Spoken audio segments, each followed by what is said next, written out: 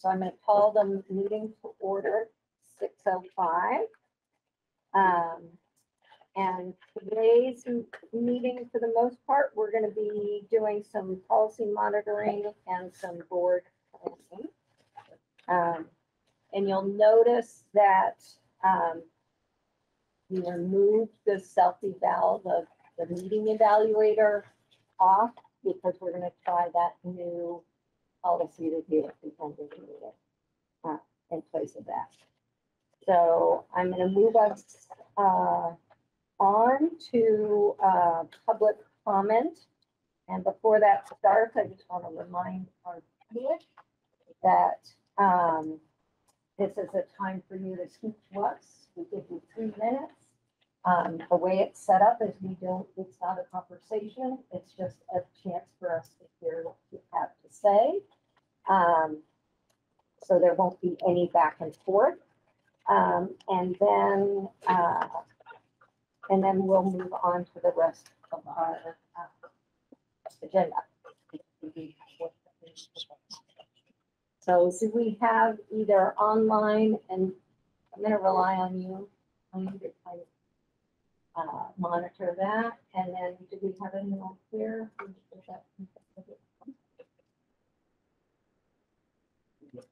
We are here to take it in. Okay. All right. So, yes, I did. Sure. I just had a question first. The minutes just represent those of the board or everybody? Minutes from the last. From the main, Yep. the regular meeting? Yeah. Generally, our board clerk can speak to that. She tries to cover.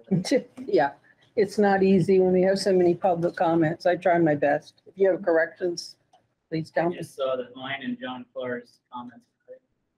Seems like pretty much- Well, I think they have to watch Orca. I can't get everything down.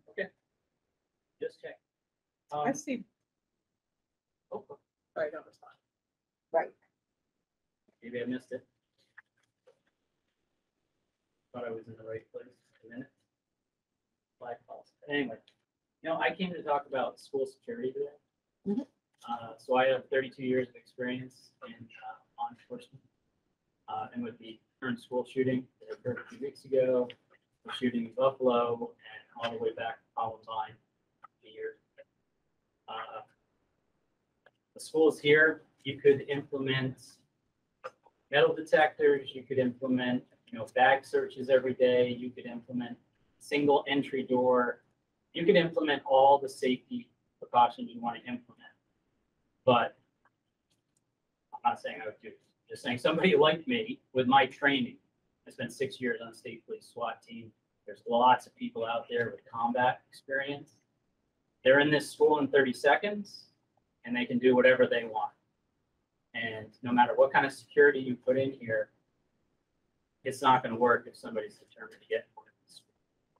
The only real solution is to have armed people in your school. That's it. Mass shootings end 3 ways. Guy commits suicide. Guy turns himself over to the police. I'm not going to trust my life on either one of them because that's not usually the outcome. Last one is somebody shoots him. And I know nobody wants to talk about these things. We don't want to be a violent society, but the sad truth is we live in a society that's sometimes violent. And the only way you're going to stop a bad guy with a gun in one of these schools is a good guy. And I really think you need to consider, and the state law already allows it, what the state law says about guns in schools with the superintendent's permission, he can allow people to be armed in school. So I would recommend a couple things to the board to think about over the next few months, especially since we're getting to summer for the next school year. But think about hiring former law enforcement, former military, who are show that they have training in tactics, and shoot, don't shoot situations. They've been psychologically screened, which I know all police officers have to be. Or you can see if there's responsible teachers, staff who want to carry. This is what the Israeli government did. They were being bombed by suicide bombers repeatedly in schools. So they armed teachers and they put security in schools. There were a couple incidents that were stopped rather quickly, and the bombers saw that they were no longer a threat. So, and they stopped. So, Thank you. just one quick example. These windows, one shotgun blast, and I am in. I'm in, and the school is done for until the sheriff show up. It would be a terrible thing. I think you could really try to prevent. Thank you. Okay. Any other comments? Got any online? Let's see any online.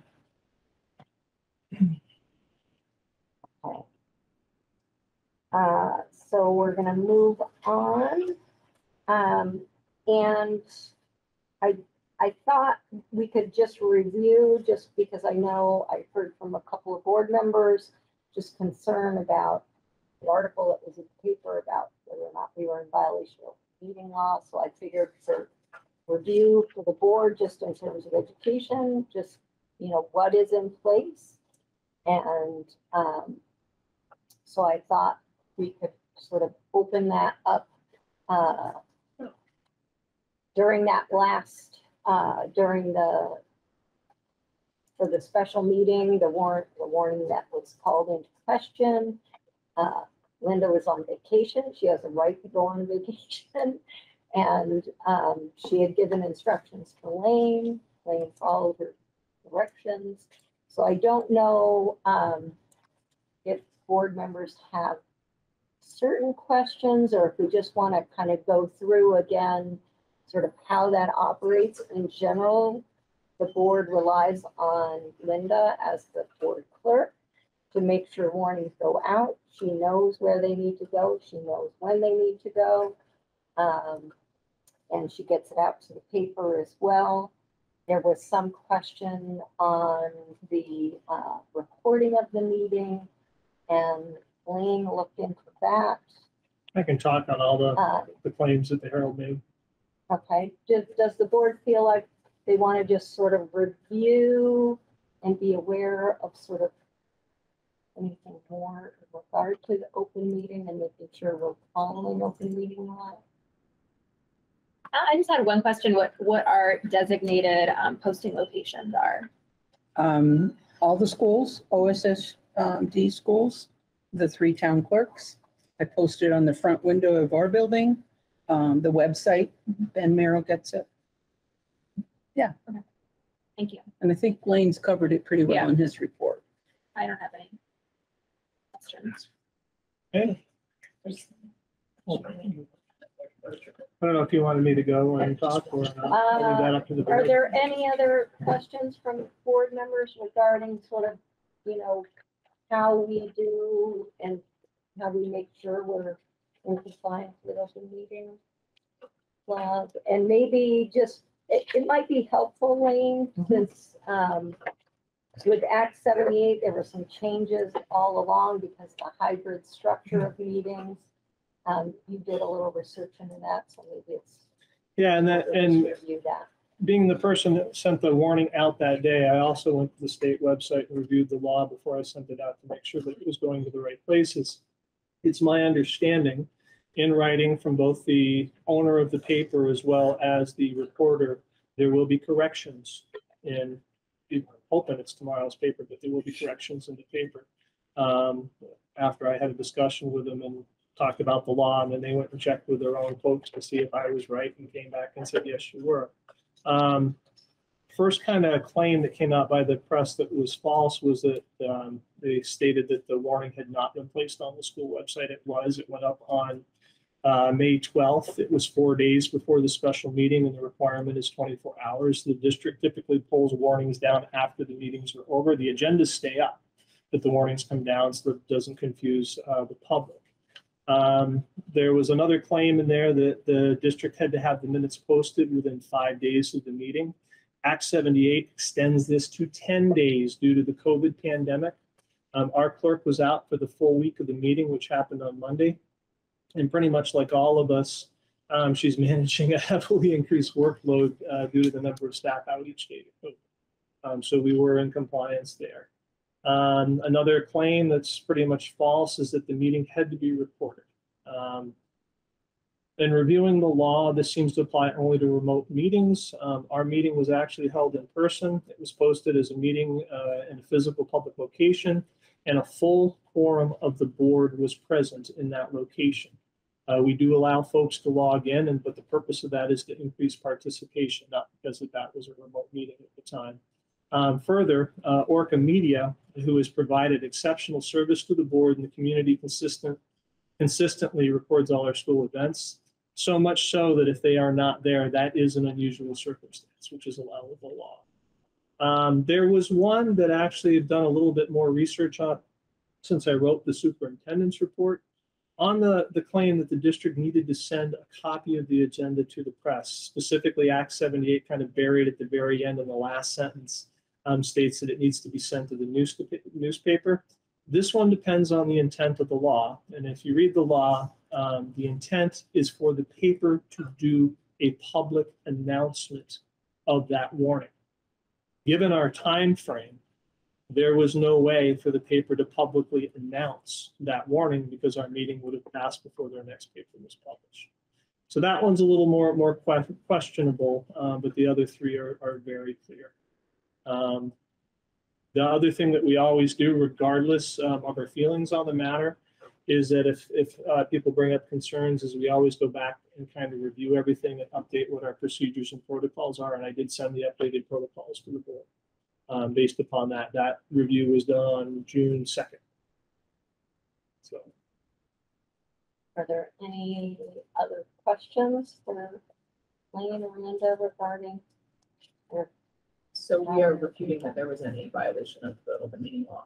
yeah, and there will be corrections in the paper based upon what I've gotten in writing from Harold.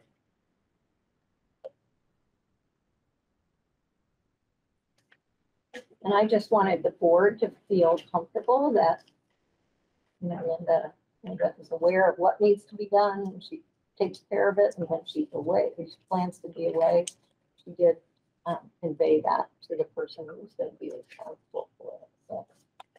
I take that job very seriously. And if there hadn't been a special meeting, I would have been doing it for you guys. Yeah. Okay, so I think we're good there. There's nothing to cure. Nothing to cure. The new procedures, when they were developed, go far in excess of what is required. Violation. And we were all there. We all know what our intentions were. There was no pull the wool over. Okay, so let's move on then to our next agenda item. Comes from our training that we had with Jackie Wilson. And in that, we are sort of beginning to look at and think about creating our ownership linkage plan. And try to put it up. But it's right there. Okay. I thought I printed one off. So what I would encourage the board to begin to do is, one, think about how we want to go about planning. If you look at the three sort of next steps that Jackie sent to us, she had sort of put together a review in terms of revisiting our ends, increasing community engagement, and developing and implementing a plan for board member onboarding and continuous board development. So just curious, how we want to move forward with this. If we want to try and start working on a plan during the July meeting, if we want to get a committee together to sort of work in between, or how we want to tackle. This would be for the coming year of board work. So we're sort of coming to the close now of this sort of board cycle. And then July is sort of a working, can be a working meeting. And then we sort of start with August and move forward through the end of June for the next full year of board work. So I'm curious.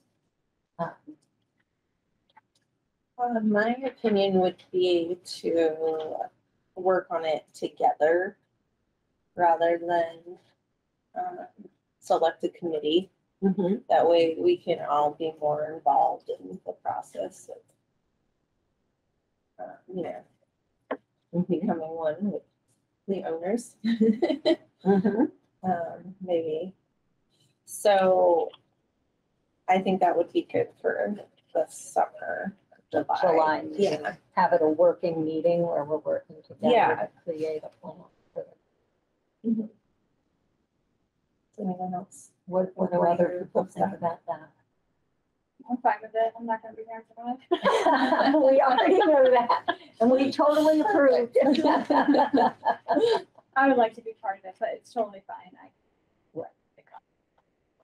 So I'm guessing that it's gonna pretty much be along the lines of what we sort of came away with the training that we were in. Unless, do people feel like there's something that they've been thinking about since that training where they're like, oh, wait, we really should be doing this or that, in regard to our connection with the district. Chelsea, you feel free. You always have good questions.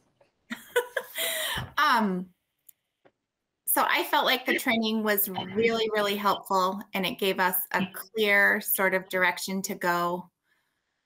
Do we want to dive into that now? We're not talking about that. We're talking about diving into it in July and August, which I think seems like a really good time to do that. So Right, just for Megan's benefit, just to see if, because we have, Jackie had sent out, I don't think it's in your board, in people's board packets, but if you've seen an email, she did a little synopsis of sort of those three main areas.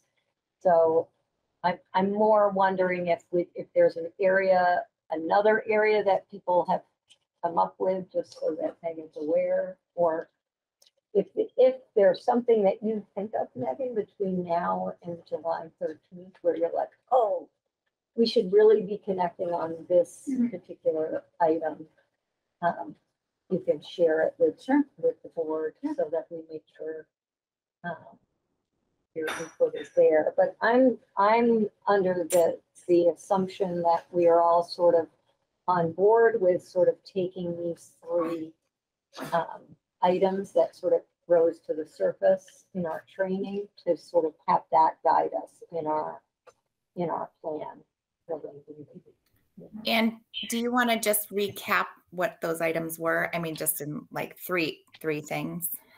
So the three things were revisit ends policies, and we talked about the portrait of a graduate, which is a particular program that allows, it's sort of a canned program that we can use with the community to sort of look at what is our portrait. When we think about a student graduating from our system, what do we want them to have?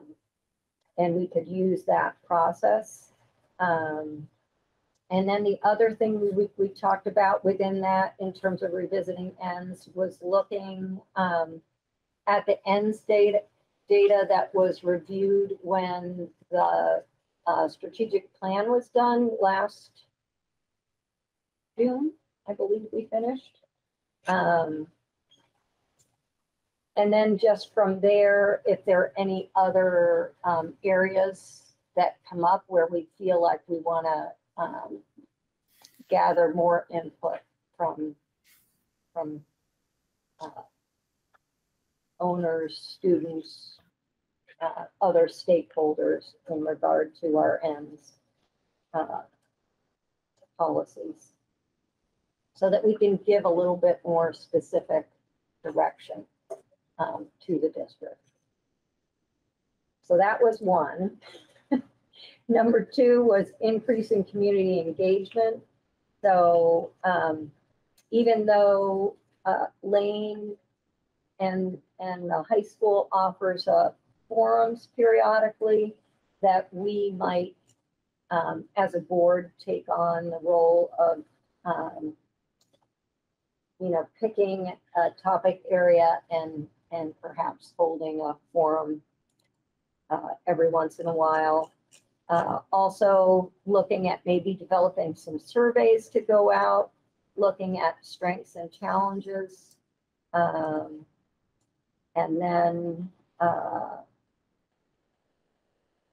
then also looking at ways that the board might engage with people outside of the board meeting setting. So that's the increased community engagement. That's the second next step. And then the third was to develop and implement a plan for board member onboarding and continuous board development. That's actually, that isn't really so much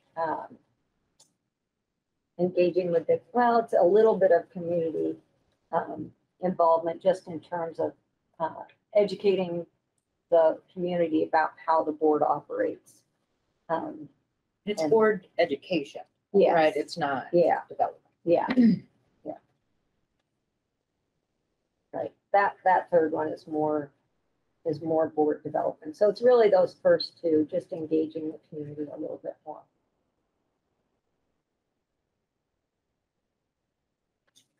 And those were the two things that sort of bubbled up from that training that we did. I mean, I wasn't there, unfortunately, but I do feel like reading that and being able to take in what we got in that big strategic planning process, I feel it was really valuable because we did get a lot of information, and there was, we did have that whole committee that worked on that, and so to be able to access that and use that and review that, I think would be not only beneficial, but we have it. Should be used. And I think a working meeting with a sole focus is the way to do it. I Yeah. don't think it's something that should be done as an agenda item. No. Right. Okay. So we'll plan on the July meeting then being a working meeting to work on our ownership voltage plan. Does that sound, Yeah, and just that. and just that? I think I Go think, ahead. oh, sorry. No, go ahead. I think that sounds great to do that. And I also agree with Katja that we should review the strategic plan that the community came up with, not last year, but the year before, and really look at that as a very important piece of this.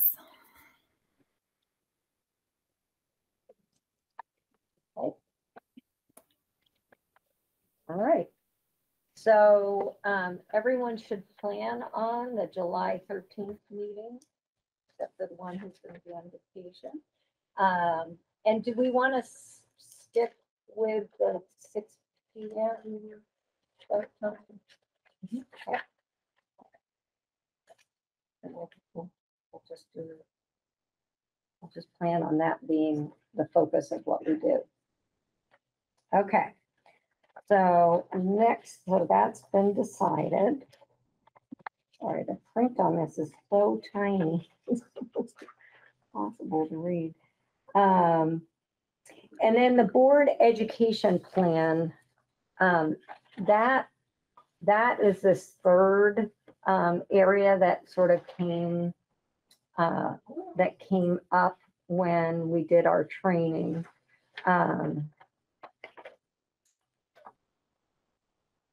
And I'm not sure when the board wants to, do we want to hold like separate meetings for board training? Do we want to, I don't know if anybody noticed, but June 9th, so tomorrow, there is a webinar, a policy governance webinar that's being offered.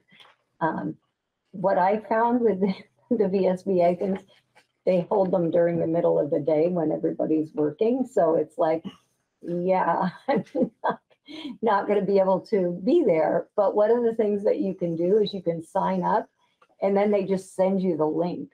So then you can watch it when you have, when you're available. So I would encourage actually, I would encourage you to sign up. And if you don't, I have signed up, so I will have the link and I can send it out to people if they want the link. It looks like it's gonna be, yeah, it's at noon tomorrow. So, but they're gonna go sort of give a basics kind of overview of the policy governance system. So that might be a nice thing for everyone just to do and then just to have as a review. The other thing that we had talked about, and I haven't done it yet, is just getting everybody the Carolyn Oliver book. So we'll have that, and that can be something that, and again, it's something that you can do on your own time that allows you to sort of read and digest. And then I think as we look ahead to next year in planning things out, we can think about areas that we would want to continue to do some board education on. So that's just something that we can kind of be thinking about starting in July and moving into August. So one of the things that I'm going to ask us to do in July, August-ish is to begin to put together what are some areas that the board wants to get some further education on. So, but hopefully I can get the books ordered so that it can be something maybe that you read over the summer and then be better prepared as we enter into August to think about where we want. Our very own summer. I was just reading thinking that. I was like, challenge. I There you haven't had that. go, there you I haven't had go. summer reading.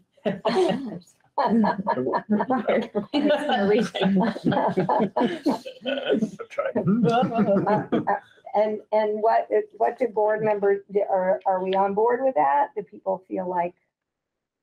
As long as it's a bee tree, that's all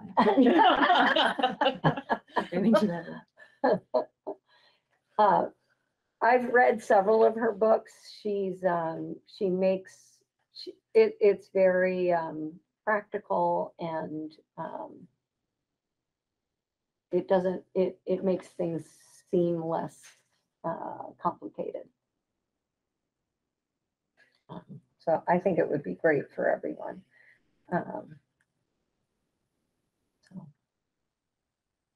All right. Any other things that board members have been thinking about in terms of education development for the board? We probably should be thinking about who is going to be coming up for election. That'll be part of what we maybe want to organize and think about as we hit July and August, just so that we can, check in and see if people are planning on staying on the board. And if not, think about sort of reaching out to community members early on so we don't have situations where we're kind of having to appoint after the fact and so that we can get people on board. How's that sound? Excellent. Okay. Any other questions, concerns regarding education of the board? New board members, well, are you feeling up to speed, or do you still feel like there's some information that you have questions about when you, as new board members? Because we haven't really done an official orientation at all. Right. And we talked about doing that. I am definitely going to catch, probably not at noon tomorrow, but the recorded version of the policy governance, because I think there's, the major questions are regarding that. So hopefully that'll be helpful. And Chelsea, Rachel, and I, we got together and we talked about some information that we should do, but I'm not sure if people are ready for sort of another meeting to do sort of and we had talked about maybe having the whole board do sort of an orientation. But again, I'm not sure if that's, or maybe if that maybe would be something that we start in August. We're just sort of like, okay, we're regrouping, new year. Let's just kind of go over some basic things about how our meetings run, that kind of thing. And then in March. It should be kind of a Right. standing. Yeah. Item in March. Like on when the new board calendar members kind of come thing. on. Yeah. Right. I mean, it So never look hurts at that to in the refresh annual 6 months in. calendar, right? Yeah, we just need to get oh, go ahead, Chelsea. So at this point, going forward, I think we should talk about the orientation and sort of come up with it for the July meeting when we'd have our working meeting. And then I think we should put it on the calendar so that it happens in March this next year. So add it to the agenda for the July meeting? No, I disagree. I don't know. You don't think we should talk about it then? One item on that meeting, I think. Okay. Well, then let's talk about it in August, and then we can definitely put it on the agenda, or we can have a special meeting in March for new members for orientation. Okay, What do we do for the new members in the meantime? though? right, They I just have to, know. like, Well, so, Suck up what So you in can. August, maybe in August, we can do the orientation and then do it in March when everybody comes on new.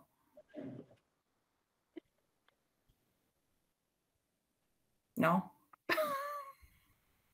I don't think anyone's disagreeing. so- That's great. We're all You know, nodding. Can't I see think- nodding. right. The question is, do we want to get together again, the three of us, to just sort of go over sort of what we might do for a quick, Yes. okay, you're willing to do that? Yes. I'm willing to do that. Rachel, you think we can pull that together for August? I think we probably could. Okay, so we'll Let's do it, try let's and, do it like the week before. week before the. Yeah. So we don't have to.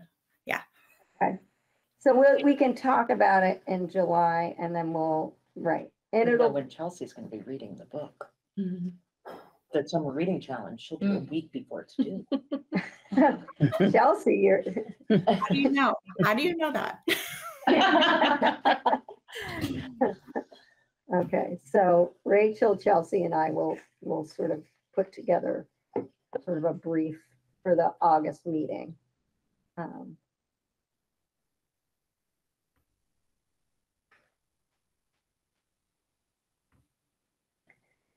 Okay. So our committee will be functioning for them. Do we want to have a motion giving us? You already have a sub. We've already. created that Yeah. subcommittee, so we're good to go. Okay, all right. So that's further board education. So next up on the agenda is the second reading for the monitoring report, compensation and benefits, EL 2.7. And this one, Wayne just wanted us to take a look at revision number 5 to make sure we were okay with his interpretation.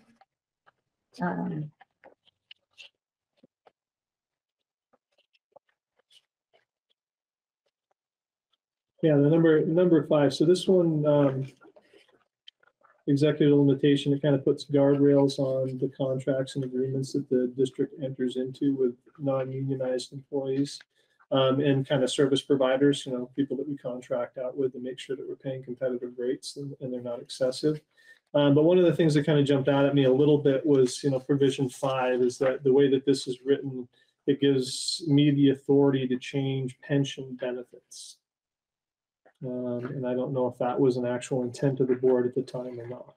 Don't have a problem with it, but it's an awful lot of, because most of the people in terms of pension benefits that this would affect would be the administrative staff themselves. It's not the teachers. It wouldn't affect any other group that I would have the power to do that. Because those are either controlled by contract or by state law. But it would give me the power to change the pension benefits for any of the principals and directors and whatnot, and supervisors. And so when we talk about checks and balances, this is why I'm pointing it out, because I'm, for the sole purpose of saying, hey, this is a place where maybe you want some checks.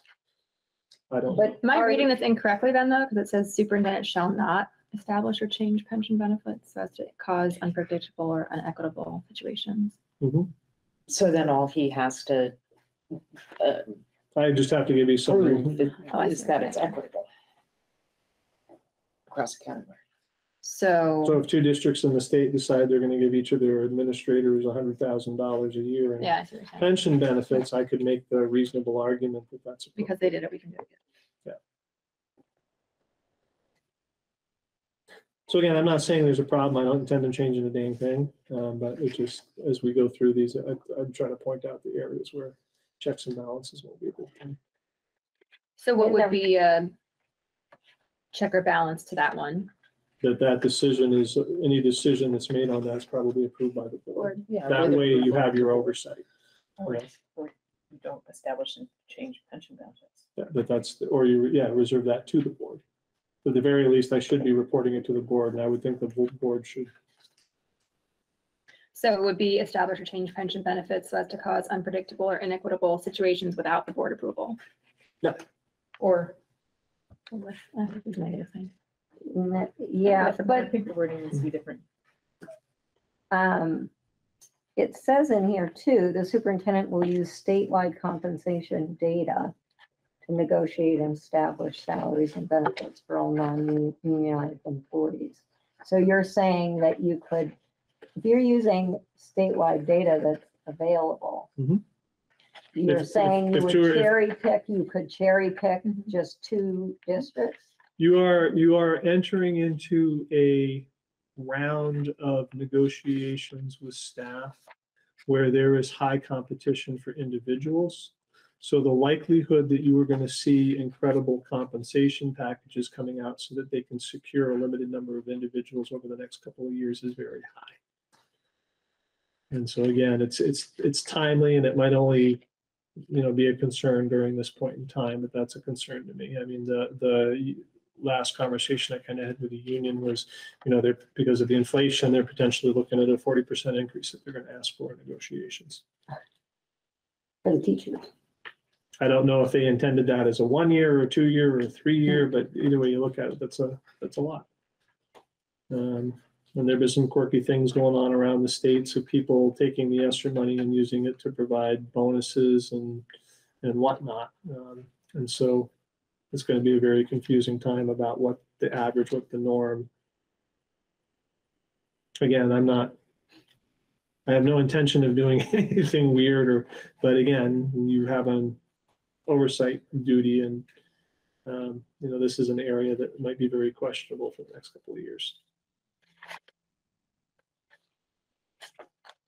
If I'm making sense, it's late in the day. All right, I appreciate you bringing it to our attention, and if it's just a matter of being concerned about the wording, is that something we go? Yeah, you'd have to propose the wording. Yeah. Probably Pietro. Yeah. You'd have to, it's a policy change, so it'd have to have 2 readings, once you get the wording down that you want.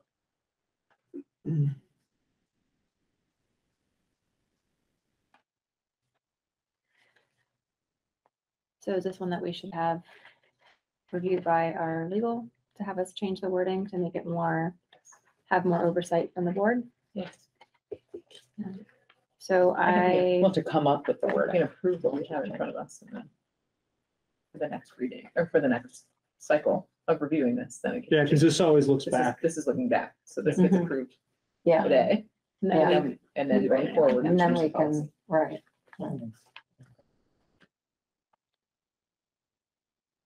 So if you decide to do that, my recommendation is that, if you decide to approve this policy as part of the motion to do that, is add in, either charge me or Linda or somebody to reach out to Pietro and find, wording to add in a little bit of that oversight.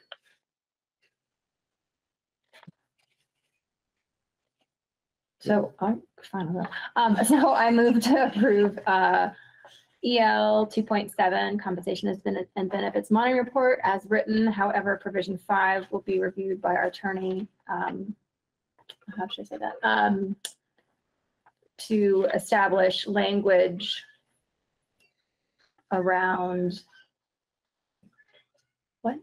Increased oversight. Thank you, Rachel. Lane will reach out to the attorney. Seconded. Ooh. Hannah can do the second. Thank you. Very generous. I second.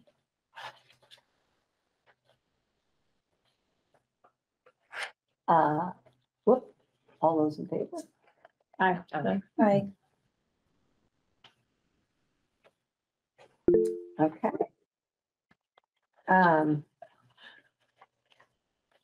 So that's our monitoring of EL 2.7.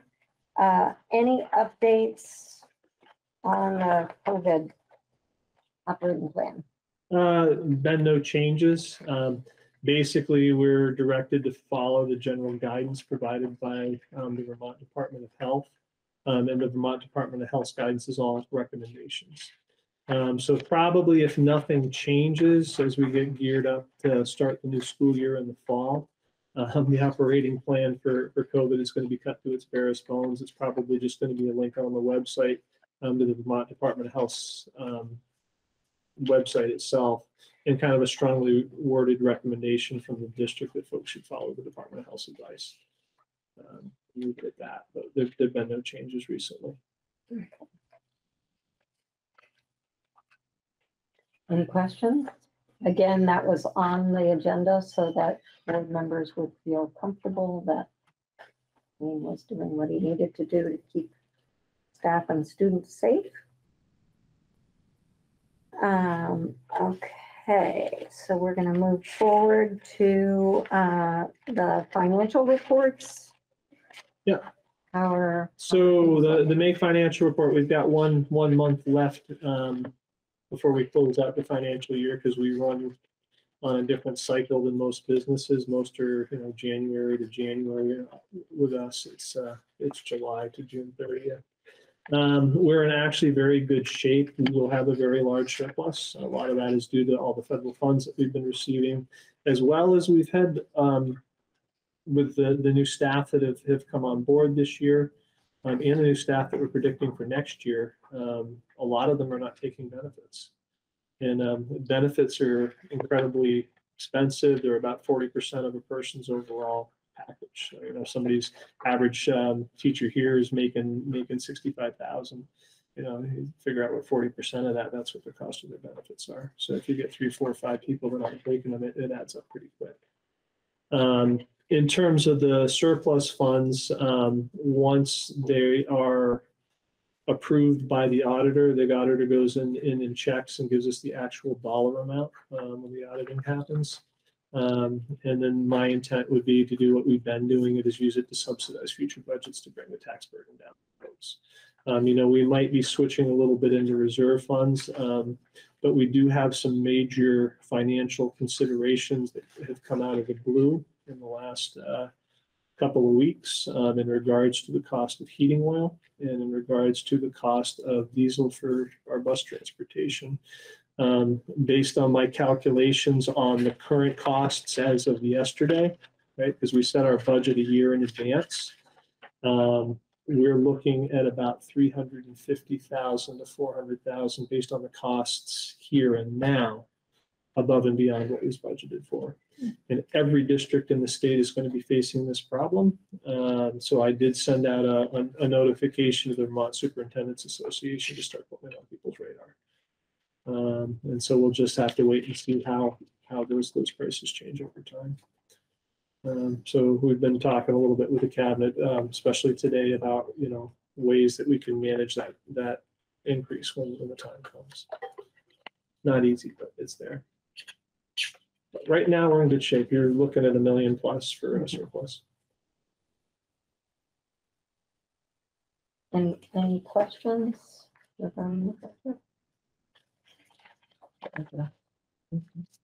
Finances? Okay, legislature came to a close. Are there any things that are impacting district in particular? Yeah, I can give you 3 or 4. Typically what happens is after the legislative session closes, the VSA, Vermont Superintendents Association, and Vermont School Boards Association puts out an update on what the changes are. They have not done that yet, because even though the legislature is closed, a lot of those bills are sitting on the governor's desk, and so they can't really write about what's changing until he decides what he's signing and what he's not. There are a few that he has signed that may have a dramatic impact, not necessarily next year. So the first one was the S100, and that was about universal free lunch and breakfast to all students. They did put in a 1-year pilot program to provide that free breakfast and lunch for next year. They are paying for that out of the American Recovery Act, the monies that we've been using to keep the schools running during the time of COVID, but it's a one-shot deal. If the state decides to continue this program after those federal funds dry up, we're looking at $29 million of an increase to the ed fund potentially. And so if the money were to be pulled from that ed fund in future years, the average homeowner would see about a $200 increase in their rate of taxes to support that. So it's potentially a big deal. And that's if you have an average priced home. If you have something that's more expensive, obviously your tax rate, the taxes that you're paying are going to go up even more. Senate Bill 139 was signed into law, and that prohibits schools from having mascots or other identifying materials based on race, creed, color, national origin, sexual orientation, or gender identity, or any groups associated with the repression of others. And so that one was passed. Act 173, we've talked about in the past, but to remind folks of what it is, it's a plan that was put on the books probably 4 years ago to change how the state funds special education, and it does go into effect July 1st. They decided not to delay it despite COVID. We did our calculations in planning for next year's budget, knowing that this was going to go into effect, and got the best formulas we could from the state at the time. We saw a $200,000 loss in money that we would normally expect from them, but we did build that $200,000 into the budget request, so it should be covered. On a slightly brighter side, the governor did sign into effect the new funding formula that controls what schools receive from the ed fund. We talked about the weighting studies and things like that. It is very likely that the district will recoup some of that lost money in terms of special education once this goes into effect, because we have high poverty, and poverty is weighted very highly. Can't give you an actual number, but hopefully it reverses all, if not more, of the $200,000 loss from the state. Problem is it'll be a couple of years that won't go into effect until 2026. And so those are the biggies right now.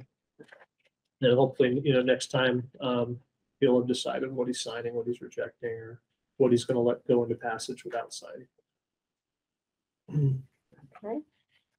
Any questions about that? We also, the VSBA, if you read their stuff, they tend to sort of keep us up to date with that as well. So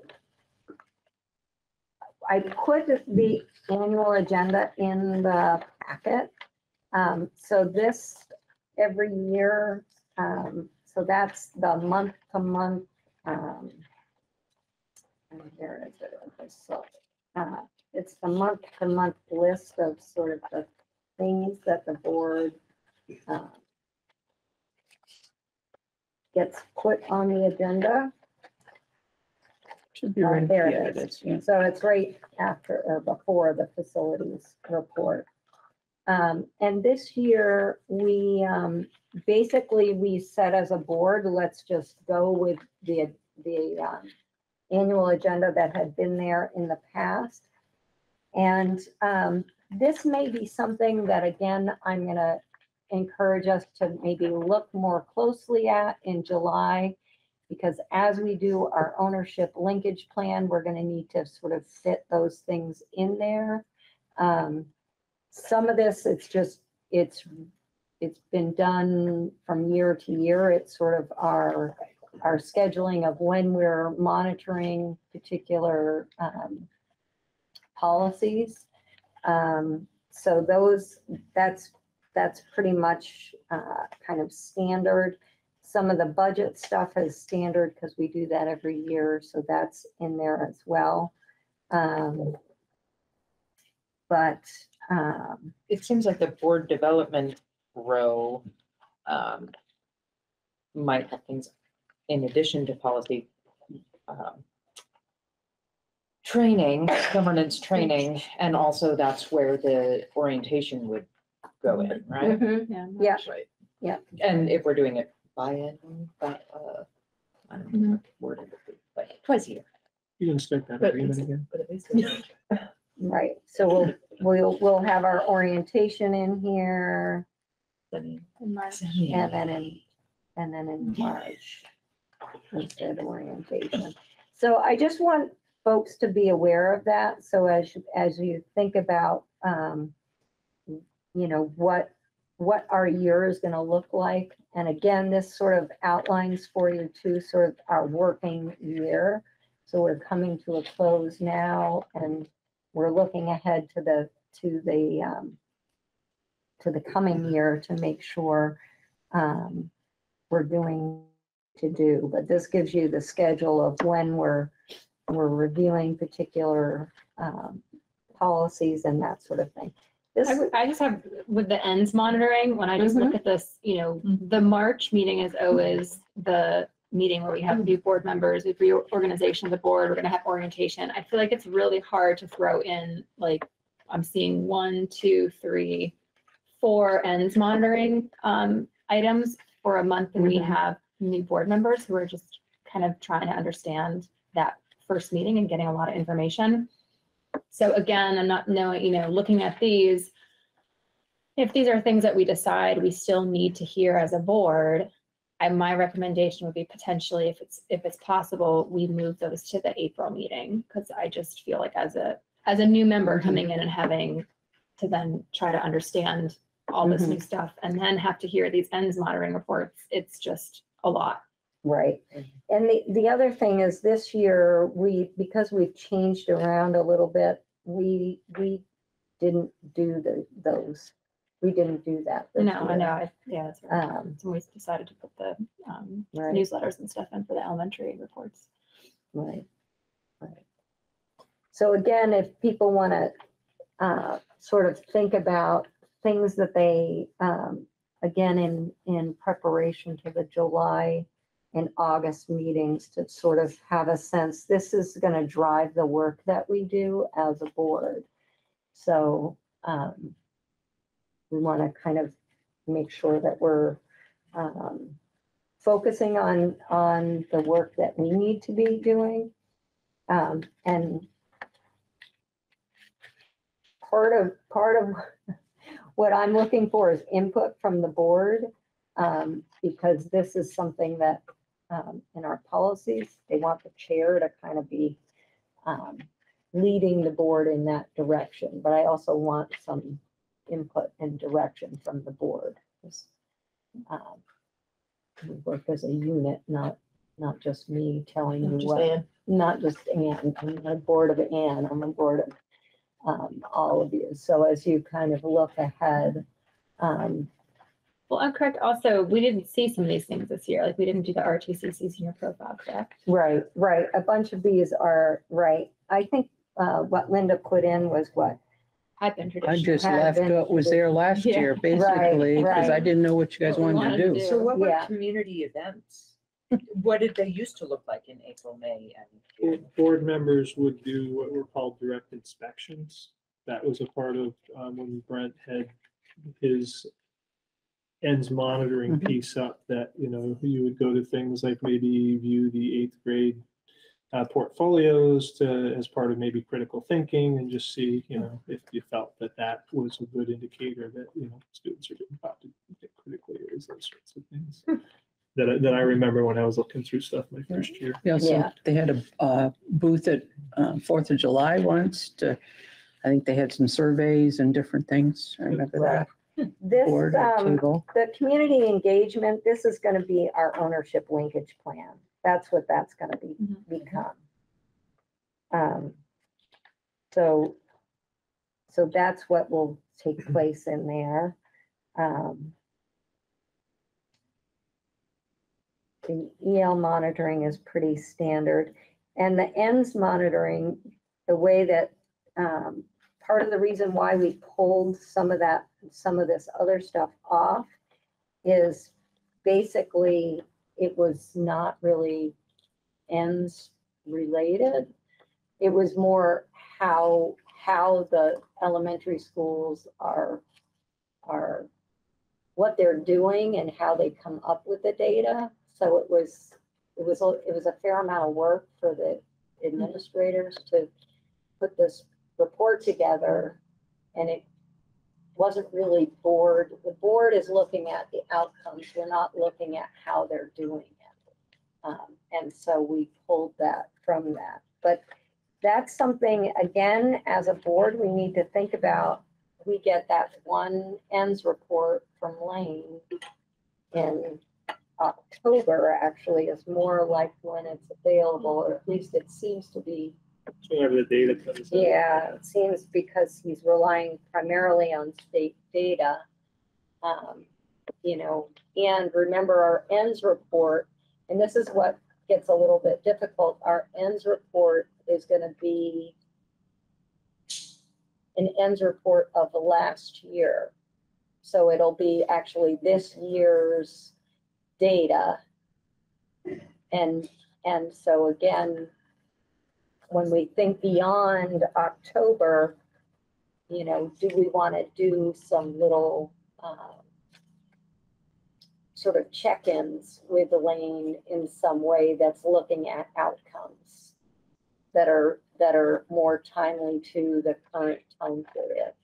And I don't know if that's something that the board will want to do, or and that may be, again, an area that I feel like the board and I would say myself need to continue to improve and understand, is our monitoring of the outcomes, because that's really our main job, is to be thinking about what is it that we want the district to be producing for students, and monitoring that and being able to check in along the way to make sure we're on track for that. You don't want to wait until your kindergartner's a senior to say, oh, wait, shoot, we should have been doing this. So it's kind of thinking about what little check-ins would be useful for the board to say, yes, we're on track, we're moving toward the ends that we are hoping that students will have by the time they finish the system. So So that area of the annual agenda, we may want to add some things, but, you know, the old reporting was very means oriented, and I think we need to focus on outcomes and thinking about what outcomes we might want to be looking at. But that first ends report will be outcomes for this year, from the 2022 or 21-22 year. And then we can maybe focus on the 22-23 from October onward and figure out what we might want to look at as a board. So those are some things to kind of think about. And as you're reading, you know, the Carolyn's book, I think it will help you kind of think about, what should we be doing and looking at. All right, so, so I will be putting together, hopefully, kind of some of this stuff is just the executive limitations, that monitoring will stay the same, and I'll play around a little bit with it. We'll revisit in August to kind of look at. We will have put in our ownership plan and maybe begin to think about, so board education could be in there too, as sort of things that we want to do throughout this coming year in terms of areas that the board feels like it needs more information to learn more about. Okay. All right. So we are moving on.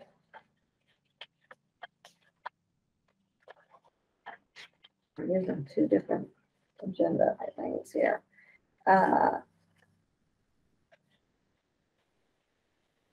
Facilities report, Lane. So the facilities report, anything that's new from last time that we met is at the very top and highlighted. A lot of that right now is intended to be paid for with surplus funds. A lot of the other items, some of them have been on there a little longer than I like, but part of the reason is that there's massive supply chain issues, like repairing the fire that happened here at RES. We're still waiting on the heating unit to come over from China, I believe it is, and we have no date for when that's going to happen. A couple of other things that are kind of above and beyond the report, I think it's important to keep the board informed about, is that a year or two ago, we did replace the entire roof on Randolph Elementary School, and there have been leaks, despite the warranty. The company has come out several times to try to fix it, has been unable to, and then they have been becoming slowly non-responsive. So I have authorized the facilities managers to get together with their legal counsel to force a solution. We've got a pretty strong warranty that needs to be honored, and we expect them to do that. Plus, if any damages happen because of the leaks, we're going to expect them to fix and replace that as well. Central office right now is being prepared to undergo a moderate renovation now that the student facilities needs have been taken care of. So there will be a moderately large request from reserves coming up probably at the July meeting. That building, I don't know if it's ever been redone since it was purchased. It's an ancient farm building. Used to have a barn on the back, is my understanding. I have unfinished walls in my office that just have the fiberglass sticking out. So it'll be nice to get that up to speed. Plus, I'm worried there's a little water damage that's happening in areas that we're taking care of. And we've got to prepare for the assistant superintendent that will be starting on July 1st. Get those spaces up to speed. All of the district's smart boards, so these are the main units that the teachers present lessons to the kids through, that are used in classrooms across the entire district, will be replaced this summer. There are 121 of them. Most of the existing ones were purchased over a decade ago. They have a useful life of 5 years, so it is more than time. They are being replaced with something more along those lines. That's a starboard. They're actually being replaced with an upgraded version of that called Clear Touch. They're absolutely fabulous. They should have at least a 10-year lifespan, and they do not require a projector. They're incredibly light. They can be mounted on the walls, or better yet, they can be placed on a cart and wheeled to wherever you need them. And so that's happening across the district this year. Outdoor classroom spaces at RES and Brookfield are complete. And we already talked about, because it's kind of facilities, the increased cost of people for next year and what the impact may be. And so those are kind of the additionals above and beyond what's in the written report. Unless there's questions on anything.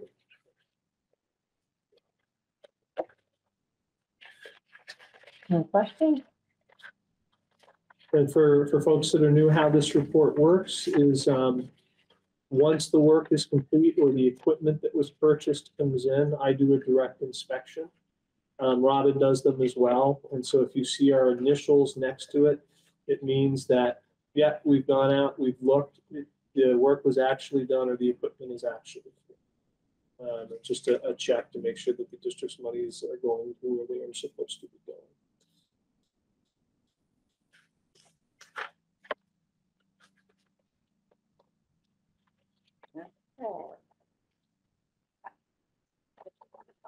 Next up are the required policies that we have reviewed and updated.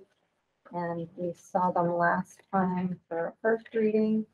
We're on the second reading. And need to vote to approve. And last time, my only suggestion was there were a few that Optional. were optional, and they were a repeat of what we already have in our policies as a board. So I pulled those out. I stuck with just the required changes. In the case of the 1, 2, 3, 4, 5 that remain, we currently have all of these policies in place right now. The problem being is that the laws and the regs that feed into those policies have changed a little bit. So the Vermont School Boards Association legal team usually gets together, kind of reviews that and says, hey, based upon how the laws and the regs changed, you need to update the language of your policies to kind of match. And so there's nothing really dramatic in the changes there, with the exception of F29, which we'll talk about in just a minute. Most of them are just minor updates to language. So C7 is the student attendance policy. And really what it does is it defines truancy and how districts are expected to respond to it.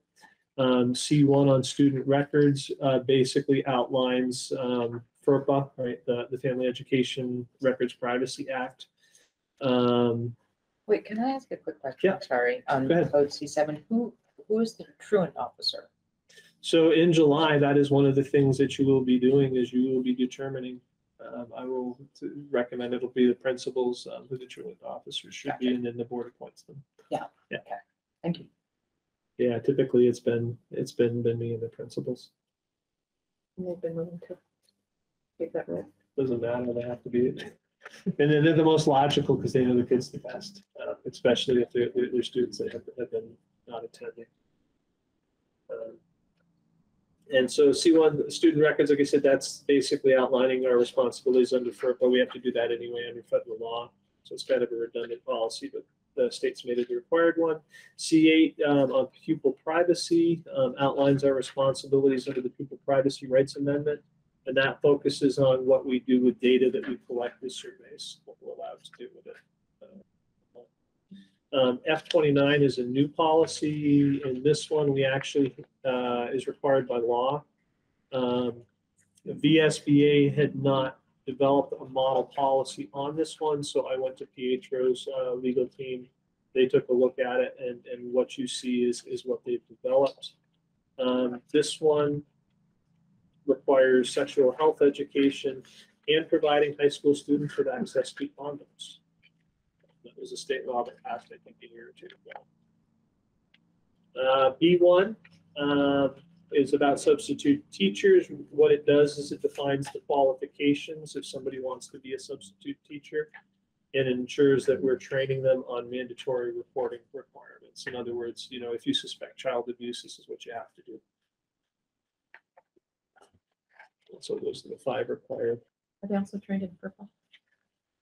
The substitutes we do, not as extensive a training as we would do with the regular staff.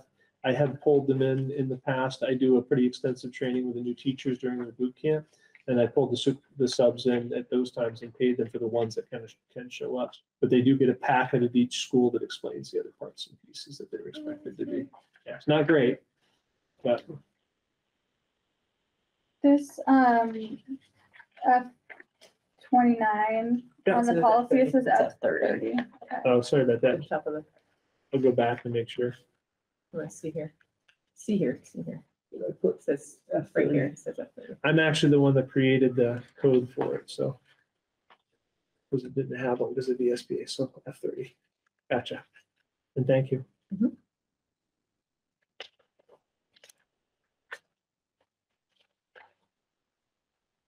Okay, so as a board, we just need to, we need to approve these policies so they can be in effect for the district.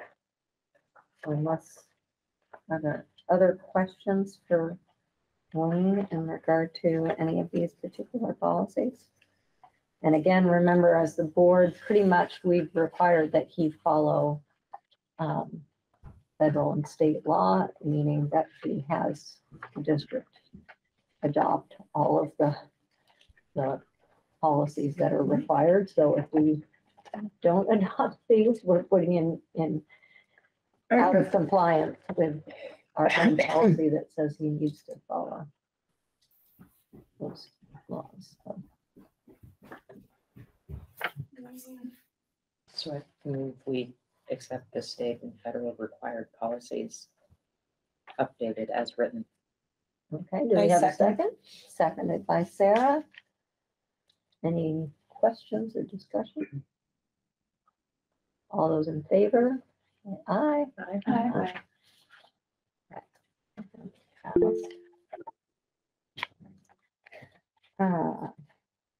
We got Chelsea too. That one. Raising her hand. Yeah. And next up is our consent agenda, and in there we have the minutes from the last regular meeting and the special meeting.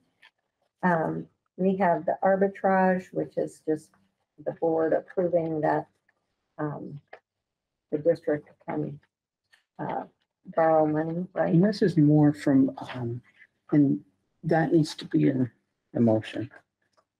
More from Robin, from the, So what in particular? pardon? What are you, that? The motion, either everybody has to sign it or they can authorize you to sign it. The arbitrage. The loan documents, yes. Yeah, yeah. So, and that's in this, that's what this approved arbitrage is, no? Mm-hmm. Yeah. Okay. And then there's the LEAP, which is federal funding, right? Individuals with Disabilities in Education Act, it's an assurance page. In other words, by signing it, we're agreeing that we will provide whatever data they need to provide to the federal government to show that the state's in compliance. Okay. And then list of professional contracts issued since last board meeting. I don't have. It's in the Oh, that was packet, but in that's the enough, packet. yeah, but it's been updated It's because I've been doing updated, contracts but this there's week. more. So this is, again, this is the district where we're just, it's in the consent agenda because it's operational. It's what Lane and the district need to be doing in order to run things. So do we have a motion to approve the consent agenda as it is, or as one slate? So moved. I second that. Any discussion? All those in favor? Aye. Aye. Okay, Let's see, two. that's approved.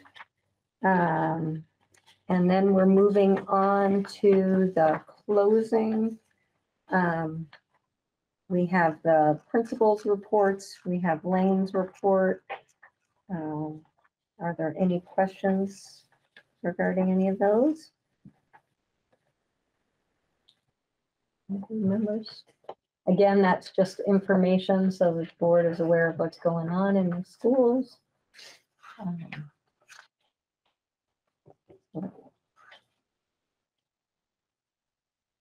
Okay, seeing no questions, I'm going to move on to the action recap. We've made a lot of decisions about July and August. So at our July meeting, we're going to be working on our ownership linkage plan primarily. Chelsea, Rachel, and I over the summer will be working on a sort of an orientation review for all board members that we'll do in August. And hopefully board members will be receiving and reading the Carolyn Oliver book and thinking about the board agenda for starting in August in terms of just sort of laying out our work for the year to provide input in that. Yes. So are we addressing the yearly agenda in the July meeting as well? Because it starts in August. So to review it or try to do it during a regular meeting in August seems like we're then kind of behind. Right. Although If we're going to adjust that plan, it seems like that needs to be done in July. Right. Usually in August, and we actually moved the superintendent's evaluation to October because we need to have that ends report from the previous year. So yeah, it says approve agenda and goals. That's sort of, and we could probably spread that between August and September. Just seems like if we're going to adjust the yearly agenda, it needs to be done before we sit down at a meeting to approve it. Because So, but I heard pretty clearly that we only wanted one agenda item for July. That needs to be added to the annual, right? I mean, what will be Yeah, that was part of working it. on in that meeting needs to be added to the annual agenda. So Right. I feel So we can broaden it a little bit. Yeah, So- I have items that are pretty minor, but would have to be looked at by the board For the August meeting, for the July meeting. for the July meeting. Uh-oh. So there'll be reserve fund requests. Oh, right. There'll be updates to the master agreements, the smaller ones, the admin 1, the admin 2, the supervisor, and the confidential staff. You'll appoint truancy officers. There's a funds policy discussion that we need to have because I'm still not clear from the auditors what that is. And then the auditor meeting. Oh, We're trying to get that set up. Yeah. She still hasn't confirmed if she can do the date, but we're still trying to get that set up with her. Okay. They've been having problems because of staffing, Right, like most folks. right. Uh, So we're now 2 months. I don't know. We do have a draft letter. There are no real findings. Okay. So that it's growing a little bit, the July meeting, but we'll try to keep it to the ownership plan, the annual meeting.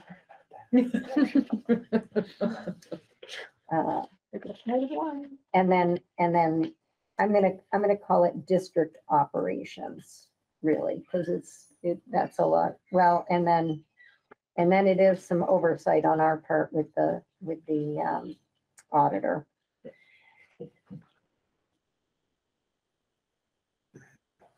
That's monitoring, yeah.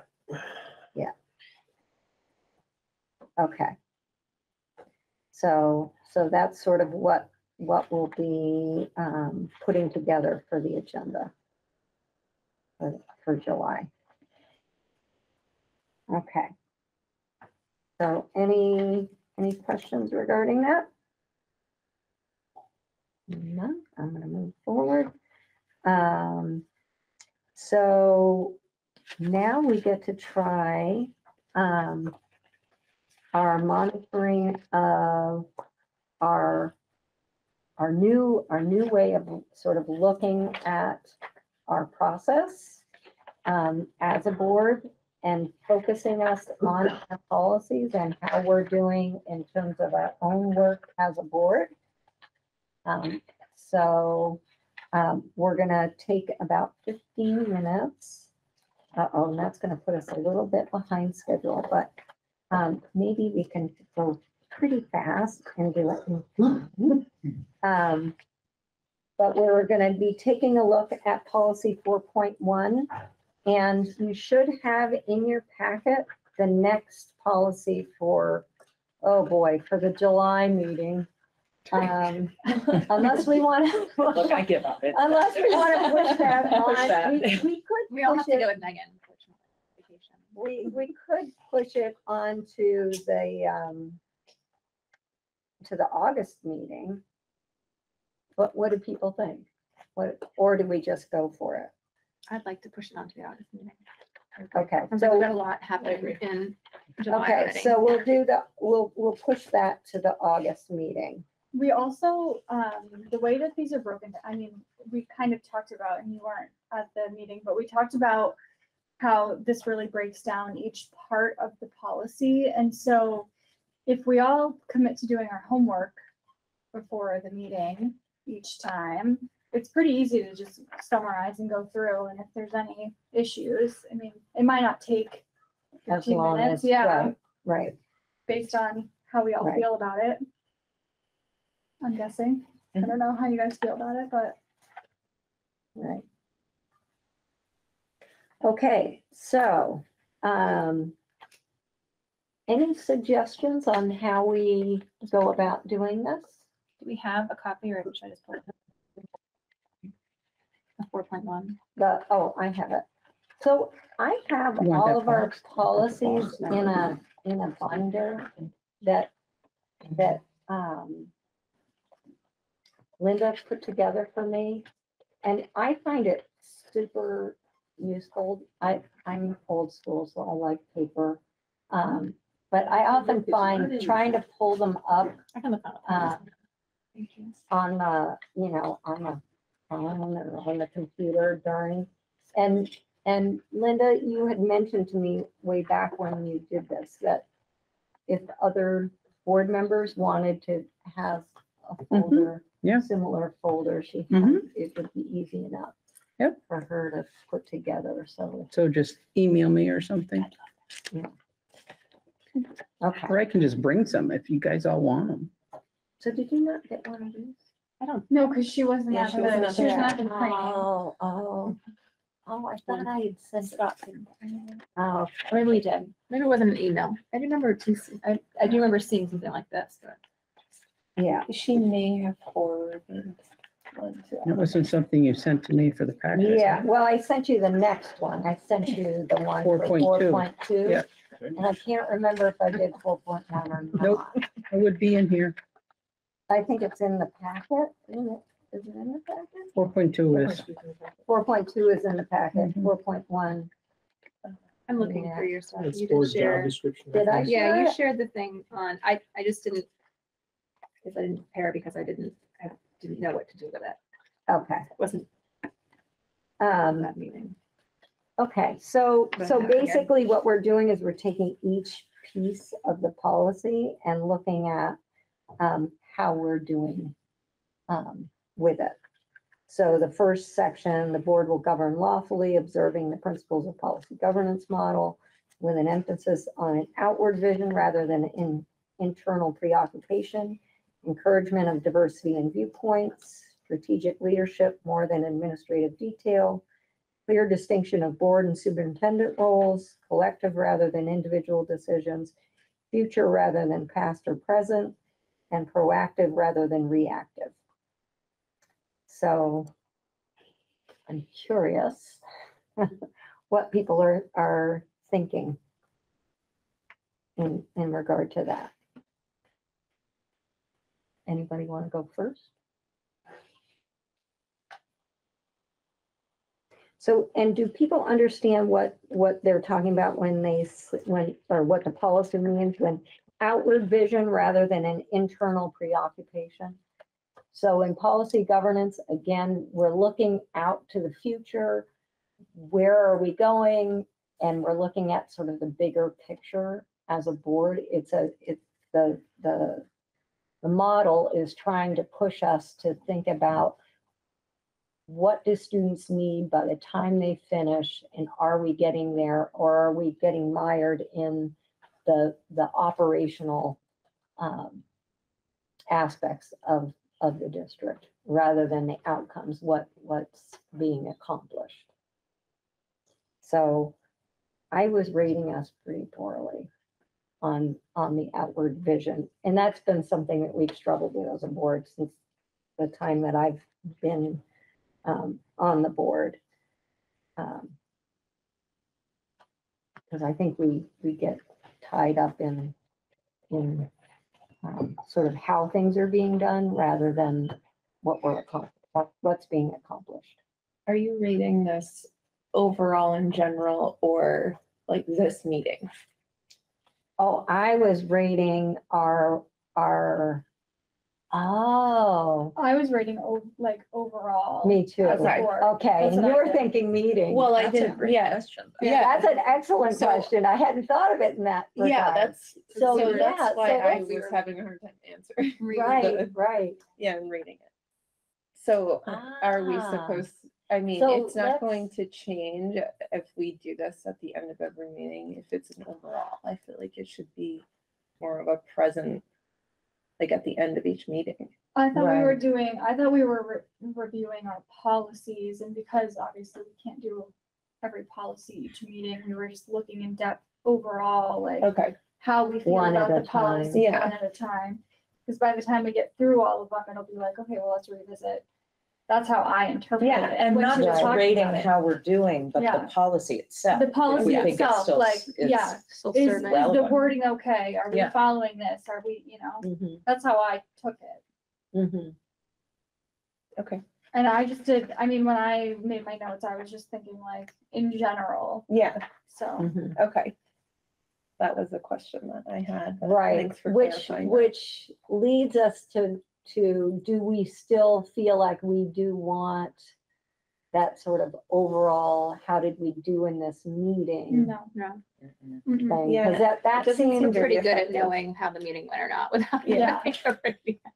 right, right. No, like, when I was doing this, I thought it was helpful just to go over piece by piece what we were doing. And then, I mean, when I was answering the questions at the end, I just was, overall how I felt Mhm, mhm. seemed helpful.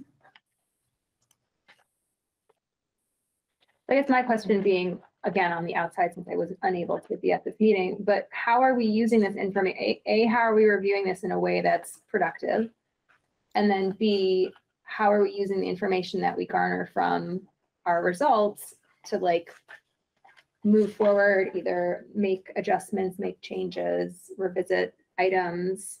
I guess the practicality is what my concern is, and maybe that's just obviously because I wasn't unable to be at this meeting, but. So if you look at the questions in the back, Mhm. so it's so that we can look at, select one area of this policy for improvement over the next year. Right. So it could mean just, what are we, do we change sort of what we're doing in some way? Do we add something to our annual agenda? There could be things like that. What actions will we commit to taking in the next year to improve our application of this policy? Who will be accountable for the leadership to ensure it happens? And when will we reassess our progress? So just like with and this came up because just like the other policies that we have, we as a board need to be monitoring our own. So we monitor the executive limitations, we monitor the ends. But part of what we need to be monitoring is how we're working as a board also. Are we doing what our policies tell us we should be doing? But I think in the interest of time management, the grid is the work that we do on our own Mhm. and brainstorm ourselves. It's those questions at the end that I just get concerned, but again, we get very bogged down, we get in the weeds a lot. And I think the point of this exercise is for the weeds to happen before we're sitting here. Yeah, so which areas were rated as some that, let's skip the first one, because that's just listing, and there are a lot of people here, and we might have different answers. Someone throw out an area of the policy that could be improved, right? So I'm not trying to cut I people like off. it. I but like it. Keep going with it. This is about evaluating us. We didn't like the, 12-second, let's give a 3, 4, 5. Right. But it is just meant to reel us in, right? Keep us. Are we doing it well? No? Okay. What can we improve? Let's do it. So for my example on this, the one area of this policy, I just said number 6. And then going off of that, I just said, what actions are we doing? And this document is what we're doing. So we're going to discuss it each time. We're working on it. Number 6 was, we'll monitor and discuss the board's process and performance on a regular basis. I think we talked about that in the meeting, like we have this self-evaluation and we always just kind of go through the motion Motions. every time, and we actually aren't talking about it. So I was like, okay, well, this is something that we're recognizing. We're choosing to do this self-evaluation differently. We're going to review our policies.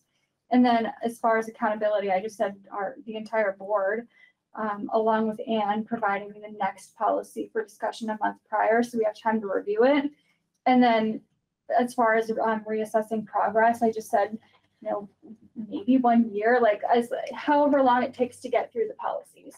I didn't really know, but each time we are going through the policies, just thinking about the month prior and like, oh, are we following what we're attempting to work on the month before?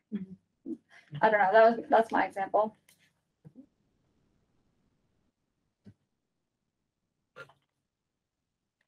I accept.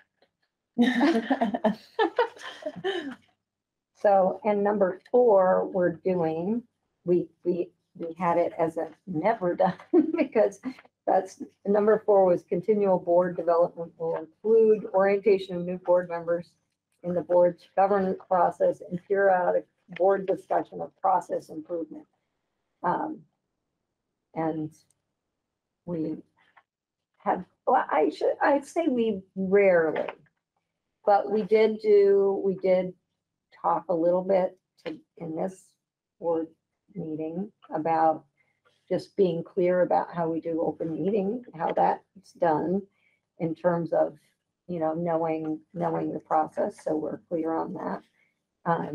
And we're adding to our annual agenda, and we're going to work out a orientation, an orientation for new board members, and hopefully in August we'll have our first run through of at least some basic orientation steps as a board. So that will be happening.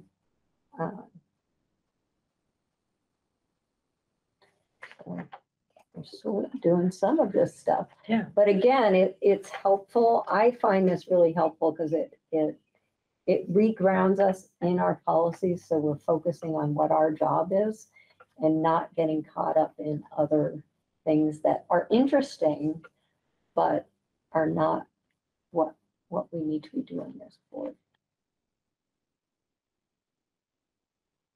I think the more we use this as a tool, it will become a little more comfortable with using it as well. Yeah, this was kind of like a dress rehearsal. Yeah. Right, until. Right. And your question was awesome because I hadn't even thought of it in regard to just the meeting. I was right where you were. Yeah. So, Okay. So, I didn't Yeah. know if we had gone over that at the training, but I just didn't yeah, remember no, it was a that great question. part of it. Or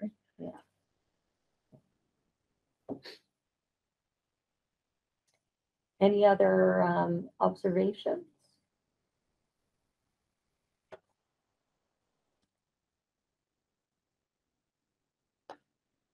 Okay. I'm gonna move us along then. And we are gonna do policy 4.2, but we'll do that in August. And everyone hopefully will have gotten through Carolyn's book too, which will help. I think it'll help in this process as well. Okay. I'm pushing the book. So, Anne, if you want us to order that, you need to give me the information about it, okay? Yeah, she just sent it out earlier this week and I haven't had a chance to let you know. And then it'll probably be easiest once we get them in, people can just pop by and pick them up. Sure. You're looking at me with a question. No, you're clear. Okay. We could mail it to you, Rachel, if you need me to. I can get some Bible with that. Okay. Don't spend the postage. But come on. Okay, so I'm changing review of 4.2 is gonna go to August now. All right, so now we are, we're gonna be moving into executive session for student. Chris Boyle is here. Chris, are you there? Yes, I am. Perfect. When they move over to executive session, there is another link that I sent. Do you have that? Yes, I do. Awesome. I See you all over there. go into executive session. You're okay. I second that. All those in favor? Aye. All right. So that means. Did you say adjourn?